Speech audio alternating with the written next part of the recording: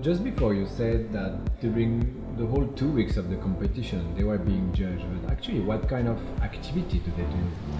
So the first of all, mainly girls gonna go to like charity event, meeting the needed kids and many different kind of charity, and also because the hosting country, the government are really supporting Miss Universe, so they're gonna meet a politician, and also in the night they have gala dinner, many different events.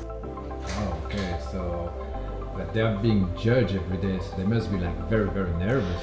Yeah, of course, because the judges, they don't know who's the judge. So sometimes the girl judged by the hotel people or the bus drivers, and they don't know. So they can't relax. They really need to enjoy the moment, but also judged by everybody. It's very tough.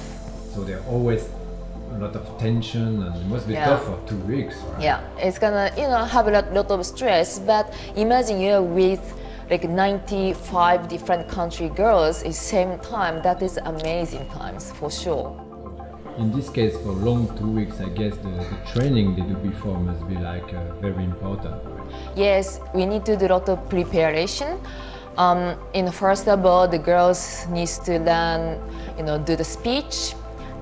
Needs to be very presentable. Obviously, like makeup training, hair training, fashion, choosing the dresses are very important also. But to be healthy, it's many different things. Okay, so it sounds like it's a hard training, right? Yeah, very tough for the girl for sure.